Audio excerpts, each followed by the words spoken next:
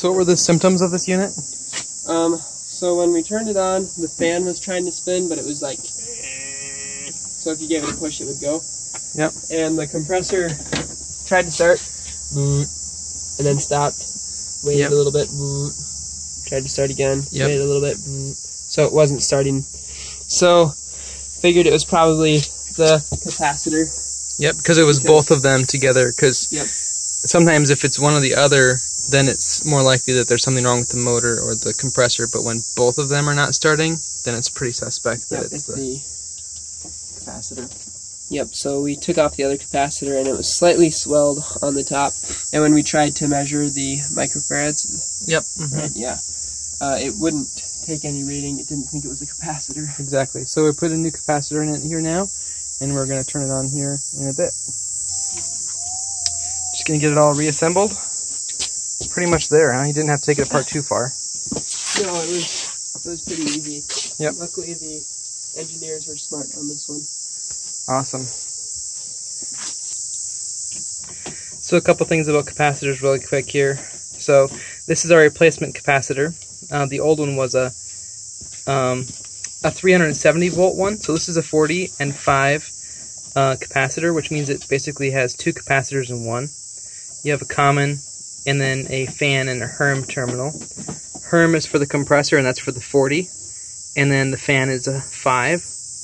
And the old capacitor was a 370, like I was saying, and you can replace a lower voltage capacitor with a higher voltage one, like this.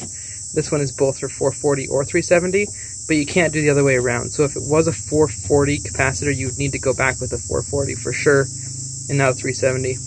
I'll link to how to test a capacitor here. I'll either put a card up or put it in the description so you can go through the process of testing it.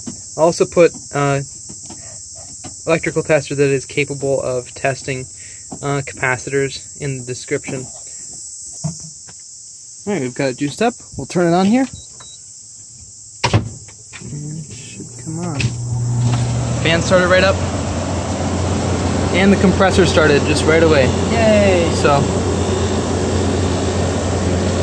it's pumping out the high side here and coming back on the suction line. So let it run for a couple minutes, and we'll test our temperature drop across this coil just to see what it's doing. So I'm going to switch my electrical tester into temperature mode and plug that in. I have the thermistor. There's multiple different thermometers you can use with this. Degrees Fahrenheit. Don't stick it in, just hold it on the outside here. We'll get our ambient temperature first.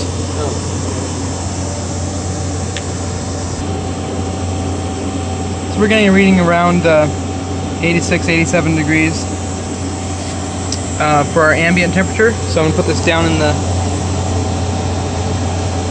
stream of air coming back out of the air conditioner. And we should be looking for at least like a 20-degree temperature drop, preferably.